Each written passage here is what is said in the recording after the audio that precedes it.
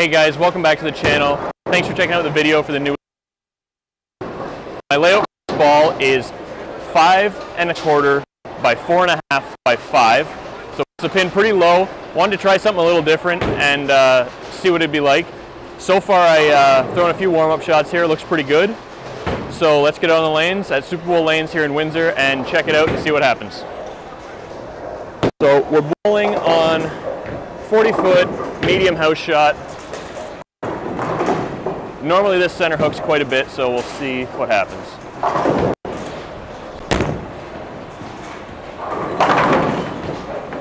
Pretty good start. Now I really liked the original gem, so I'm hoping that this ball is just a build off that. It doesn't look overly angular, and that's kind of what I was hoping with this layout on it. So we'll see, we'll compare it here. I got an original gem and an RST X2, kind of compare it and see up against another pearl in the same line and against the ball with the same core.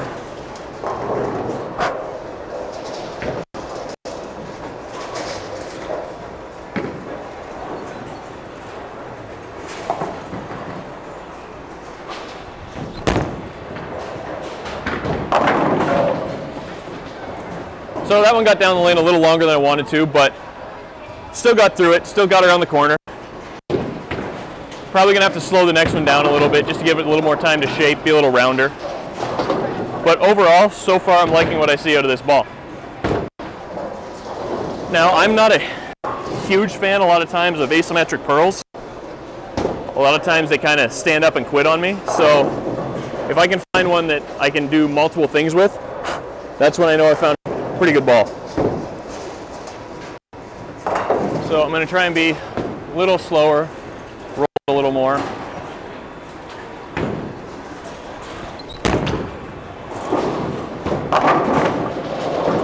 I got that in and it still carried. Like, I've got away with a couple not so good shots. So let's take our JoPo thumb out, switch it over to the gem, and just see how much drastic difference there is, or if there is a drastic difference.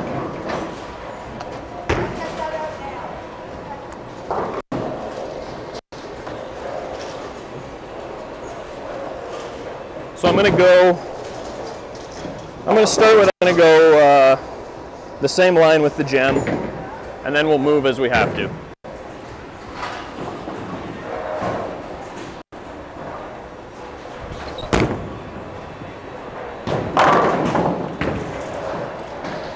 So that was pretty close, but honestly it was just a little too slow. I think I got to get it to the dry a little sooner with the more surface and the solid cover on the gem.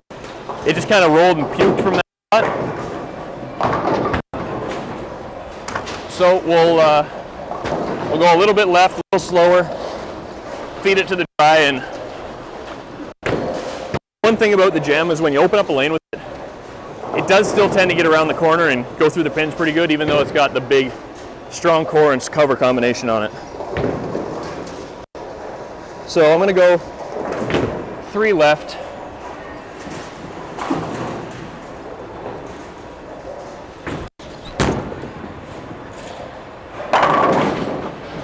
That was a pretty good shot. Like I say, got it that dry, and it just rolls off of it. It doesn't go dead sideways off of it.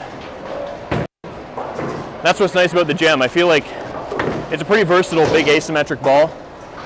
I've used it a lot on short patterns, higher volume, and then I've used it on a lot of long stuff too. So it's a ball that I tend to bring with me a lot of different places. Between this and the proton physics, those are my go-to bigger #1 ball in my bag.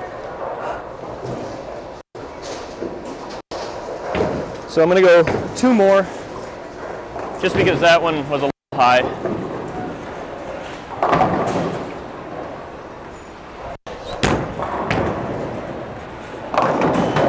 Yeah, 2 more might have been too many.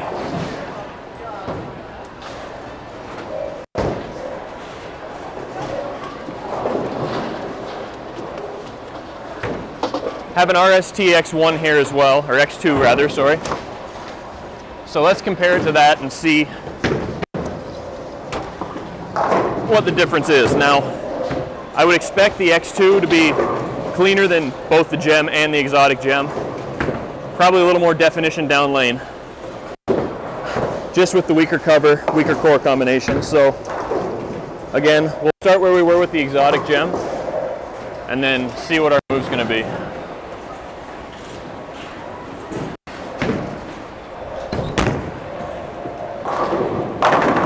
Oh yeah, significantly cleaner cover on that ball. Gets down the lane a lot longer.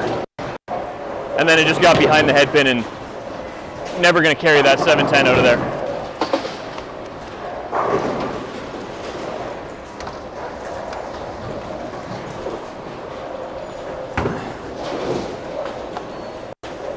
So let's go 2 and 1 right.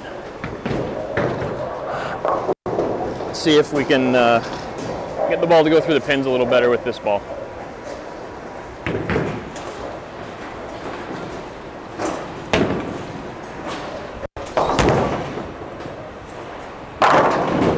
That was a lot better shot. And that's what I like about that X2. It is super clean, but it's still not, it's not a boomerang off the end of the pattern. It controls the down lane motion a lot. A lot of people use it on harder patterns when they have to get a ball through the front, but they still need the asymmetric core to stabilize it down lane. When the symmetric stuff just wants to go to the left too hard. So let's throw one more with that. And then we'll get back into the EXOTIC. So again, 2 right of where I was with the EXOTIC.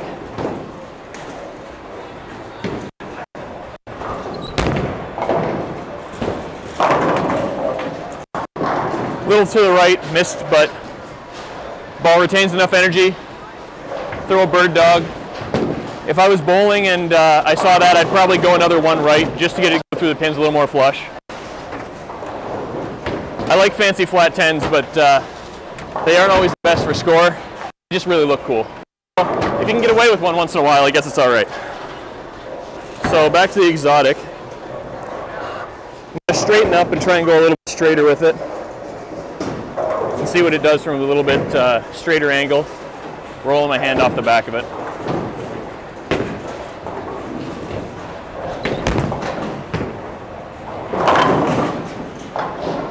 So that was pretty close. It still responded to it really strong when it saw it. That cover on that ball is super strong.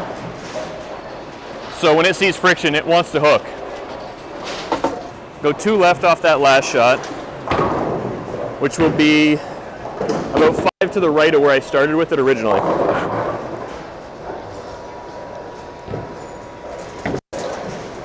Again, trying to just roll the back of it, be nice to it, get it going forward.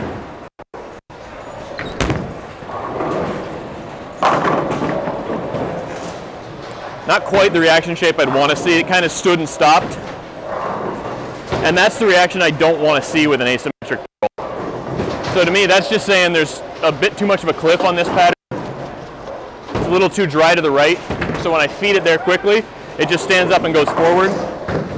If it was a little more blended, a little flatter pattern, that would actually probably look pretty good. But on the house shot, moving left is generally going to be the better play for somebody with a heavier hand.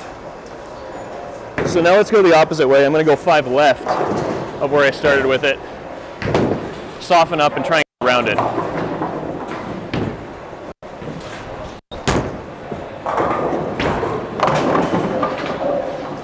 I mean, if I hit the head pin, I seem to strike with this ball. They don't look good, but they're striking.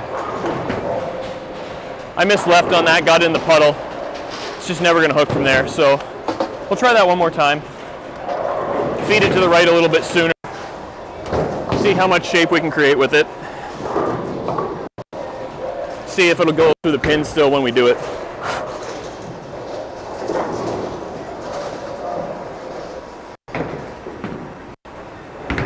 All right, I'm going to try and get it to the right a little farther this time.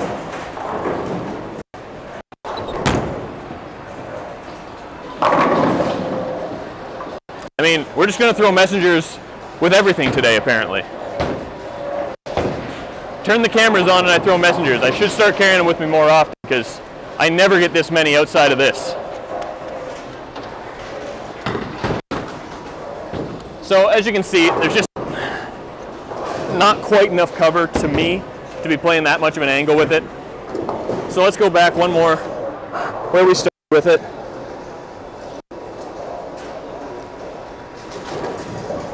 Normal hand position, normal speed, and just make a good shot.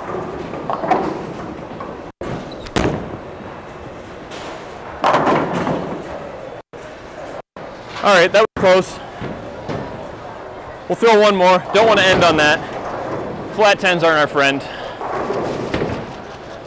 So we'll make one more good shot. If you guys like the video, make sure you like, subscribe, turn on your notifications. We have some new things coming to the channel this year. We're going to try and expand on some of the things we're doing. We have vlog channels going up on another channel, so make sure you follow Kurt Ridgewell. He helps me with all the video editing for our channel, so make sure you check out his vlogs or see us at tournaments and what we're doing on the road. That's better. That wraps it up, guys. Thanks. That was the Exotic Gem. Make sure you like, subscribe, turn on your notification bells, and we'll see you in the next video.